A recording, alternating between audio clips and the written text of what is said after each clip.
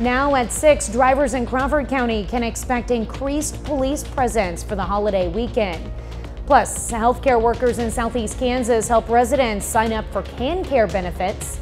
And the Joplin Public Library celebrates the return of some familiar faces. The 4 states' most watched news starts now.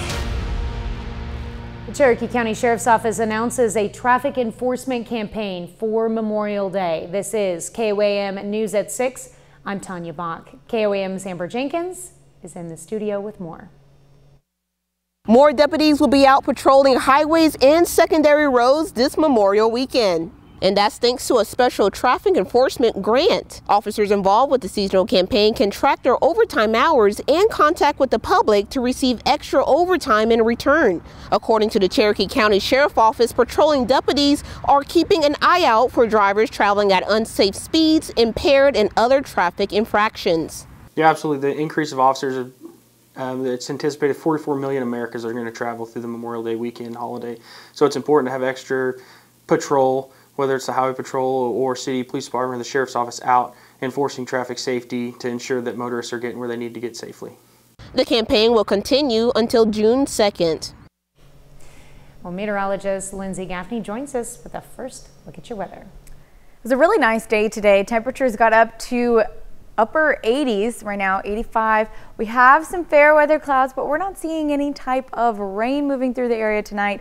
North of us is getting some rain, but we're going to stay dry and warm. 88 in Nowata, 86 in Sedan, 81 in Pittsburgh, cooler a little bit in Pittsburgh, 85 in Anderson. So we're still in the 80s and it's getting into the later afternoon hours. So this is about the time of the year that we're going to start sticking into the 80s, even getting up to the 90s for our highs. So you might want to start getting prepared for that. We've got some rain moving north of us in Kansas City. They're going to get some rain tonight, but we're just getting some clouds. We do have some severe weather moving through tomorrow afternoon, and I'll have more details for you in just a bit.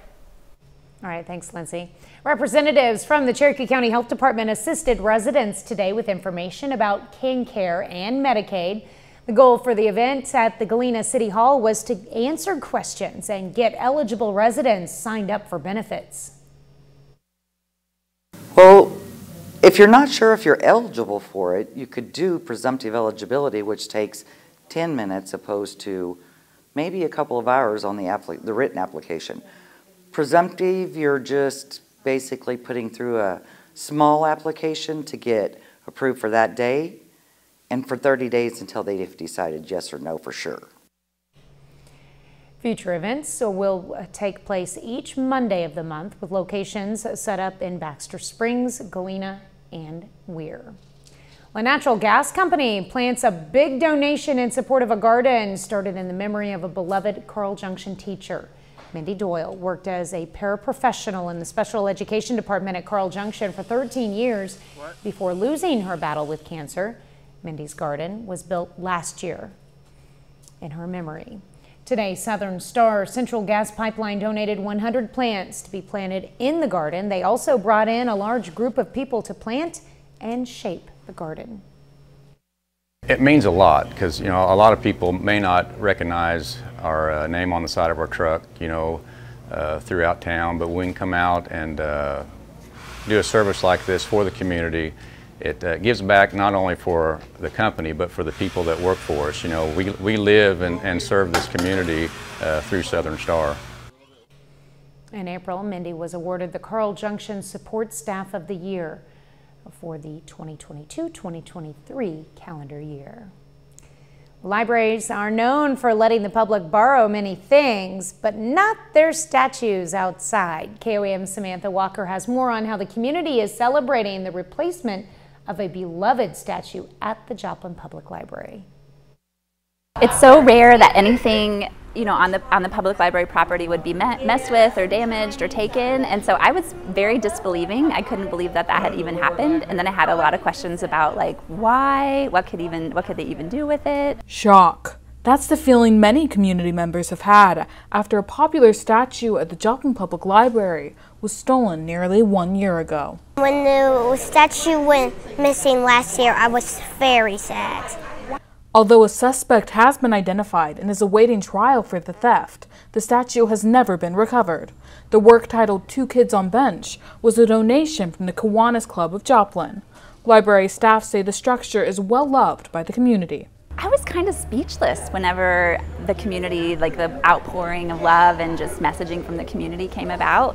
So I know people really like that bench. I would see them interacting with it and their kids taking photos with it every day. And it was that community reaction that drove the Kiwanis Club and other community donors to figure out a way to replace the bench. The Joplin Kiwanis Club is all about serving the children of our Joplin area, and we felt that this statue represents the benefit of the Joplin Library for the children of the area. And the generosity has not gone unnoticed by even the youngest of library patrons. Thanks to the community of putting the statue back. Because he brought the statue back, and kids will be probably filled with joy. And she has a warning for any thieves thinking about trying to take the new statue. Well, I would say put it back where it belongs. If don't, let's get rough. Reporting in Joplin, Samantha Walker, KOAM News. Well, the Kiwanis Club of Joplin is also donating insurance to help protect the new replacement statue. Well, a Southeast Kansas high school student drowns just hours after graduation. We'll have that story coming up. And authorities investigate a propane explosion which took the lives of 4 people in Douglas County, Missouri. We'll have the latest. Pay for your AC. A Southeast Kansas high school graduate dies in a drowning at Big Hill Lake east of Cherryville. According to the Montgomery County Chronicle, 17-year-old Alonzo Wan died in a drowning incident at the lake on Saturday afternoon. Just hours before, Alonzo received his diploma from Field Kindley High School in Coffeyville. A GoFundMe account has been created to help raise funds to have Alonzo's body returned to his parents in Guatemala. We have a link to Alonzo's GoFundMe account on our website, KOAMnewsnow.com. Authorities in Jasper County respond to reports of a car crashing into a creek. The call came in just before 8 this morning. Troopers say a westbound driver on Baseline Boulevard overcorrected and drove off the left side of the road into the Slater Branch Creek, taking out a sign and slamming into a tree. The driver of the vehicle refused medical treatment and that was later taken to a local hospital with minor injuries. Crews battle ablaze on board a train engine early Sunday morning. The call came in just after 2:45 to Cherokee County authorities. Columbus Fire Rescue joined the effort, assisting rail staff to avoid the spread of fire to the rest of the unit. No injuries were reported. New details about an explosion in a Douglas County home that claimed the lives of 4 people. Today, dozens were gathered at a cafe the family owned to honor the victims. Charmel Odell has the story. We've always been about coming together in a time of disaster, the time of need for one another. Saturday evening, deputies and firefighters rushed to an explosion near State Highway 442B in Good Hope.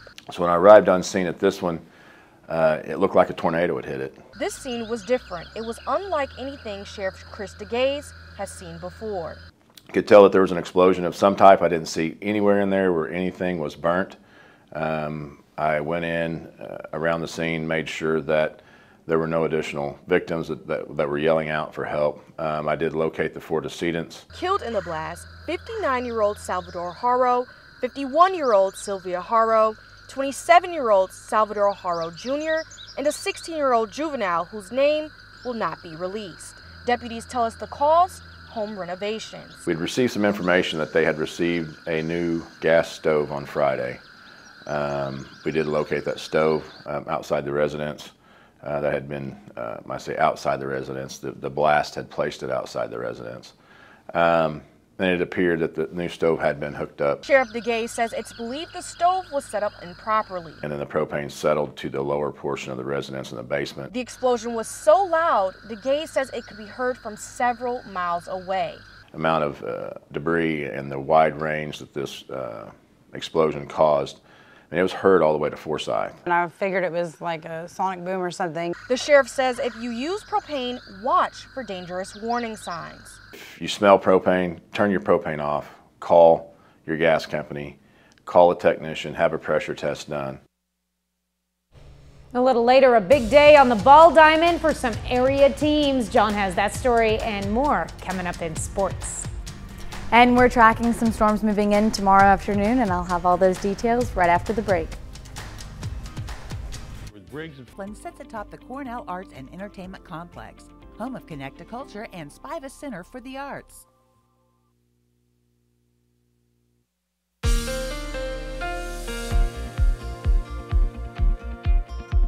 It's been a pretty warm day today. We got to the upper to mid 80s, which is well above average for this time of year. But let's take a look outside at downtown Joplin from the Cornell Arts and Entertainment Complex. Nice shot. We've got a few clouds out there, but we're not seeing any type of severe weather today. Those clouds will continue in for the next few hours, but most of the rain will be north of us. Kansas City is going to get some rain, but we're going to stay dry all the way until tomorrow. We've got some storms moving in, a cold front pushing through in the afternoon. So we've got a slight risk for most of the counties. If you're south of Chanute, Pittsburgh, you're going to be in a slight risk. Now, Nevada and a few of those northeastern counties in an elevated risk, level 3 out of 5. Now, there is a chance that when we get a little bit closer to this event, the elevated risk may dip down a little bit further into our counties just as we see these storms really start to develop and fire off. But right now, still just a slight risk, so a level 2 out of 5. Timing about 4 p.m. to 3 a.m. So we've got 2 rounds of storms rolling through, and we'll talk about that in just a second. But the main threats, hail up to golf ball size and strong winds up to 70 to 75 miles per hour. Can't also rule out a tornado as well, but the main threat is going to be those strong damaging wind gusts. All right, future tracks. So staying dry tonight, most of the day looking pretty good on Tuesday. We've got a few showers pushing through way ahead of the cold front. These are not going to develop into any kind of severe threat, but you might see some showers popping up around 3:30 in the afternoon. They'll push out of here. Then we've got that first line of storms. It develops on the frontal boundary, but that front staying where it is, and these storms are going to continue to push further southeast. As they do and they get away from the frontal boundary, they'll start to fall apart and then reform, and we're going to see that happen later in the evening around 8 p.m. So we have those 2 lines.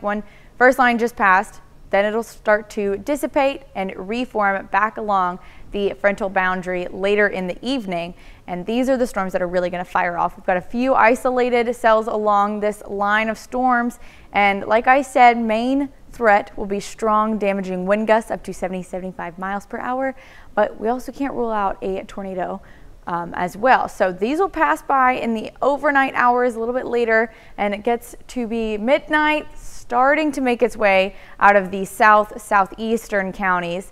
And unfortunately, the frontal boundary will retreat, and in the morning we've got some storms firing back up along the frontal boundary about 6:30 in the morning. These aren't going to be as strong because morning time hours we've got more stable air mass in place, but we will still see some maybe localized flooding and still stronger wind gusts. So those will continue to push southeast again in the early morning hours, 7:30 a.m. Joplin getting some rain, but not a severe threat. And then it'll continue to push out of here, and we'll have scattered thunderstorm chances for the rest of your Wednesday. Now, we've got this alert day set for Tuesday, mostly in the afternoon hours. That's where we're really looking at that threat. And those will continue well into the morning on Wednesday, but scattered thunderstorm chances continue on and off all the way through Saturday. All right, those temperatures are pretty warm too. We're getting to that time of the year. It's starting to warm up, but that just means that the severe weather threat will start to go away. Okay, and we won't have those drastic changes so much. All right, thanks, Lindsay. Well, still ahead, Carl Junction and Webb City Baseball meet for the 2nd time this year in the district championship. And Diamond High School softball plays in the state semifinals. John Dales has those stories and more up next.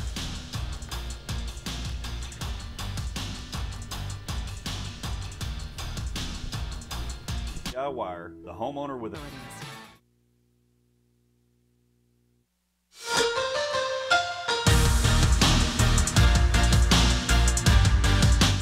Diamond High School softball has been one of the top teams in Class 2 all season, and now is the time to really prove that. The Wildcats are one of the last 4 teams standing at the Missouri Softball Championship site in Springfield.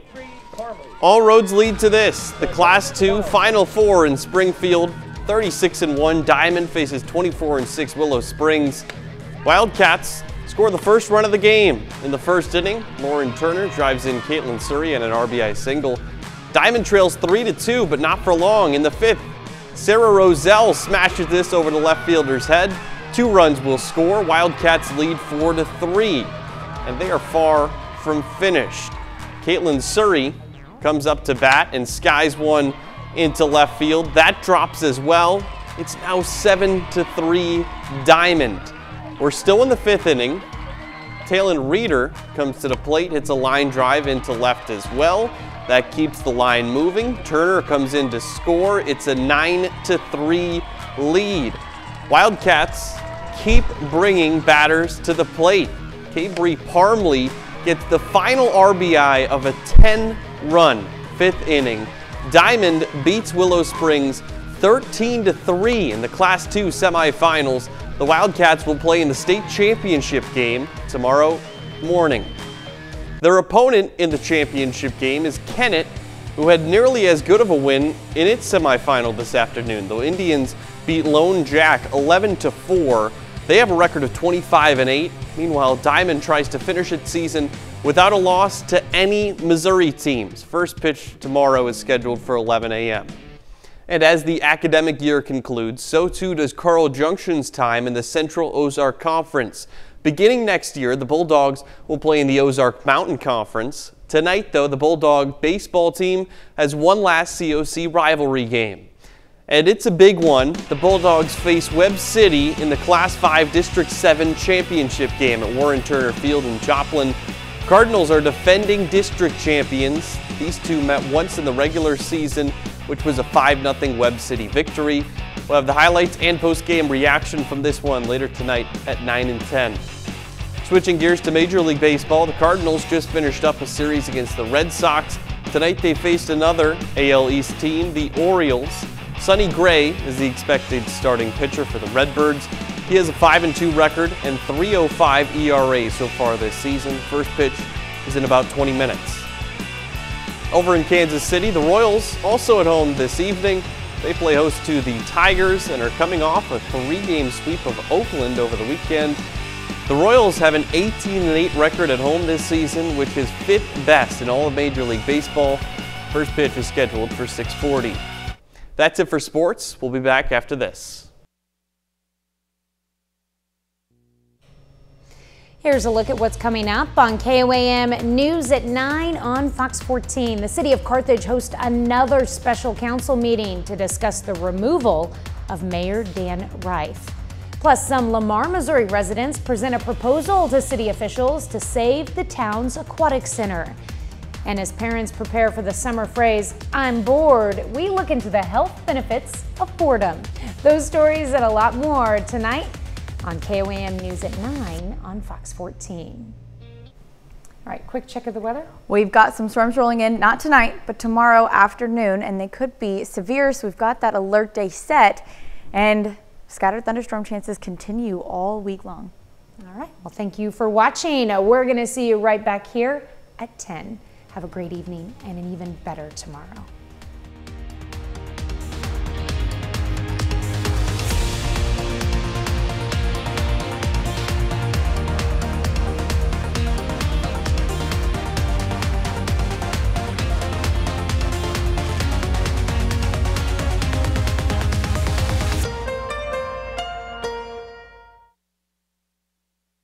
Captioning on